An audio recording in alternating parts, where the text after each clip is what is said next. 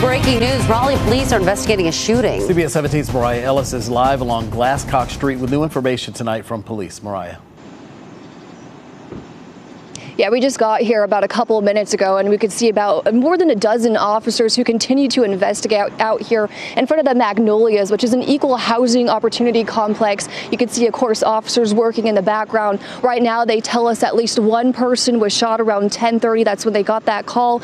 It was a woman, they said, transported to the hospital with non-life-threatening injuries. Now, at this point, they tell us that they do not have any arrests, and they're continuing to identify possible suspects. They are asking if anyone does have any extra information to make sure that they reach out to police. In Raleigh, Mariah Ellis, CBS 17 News.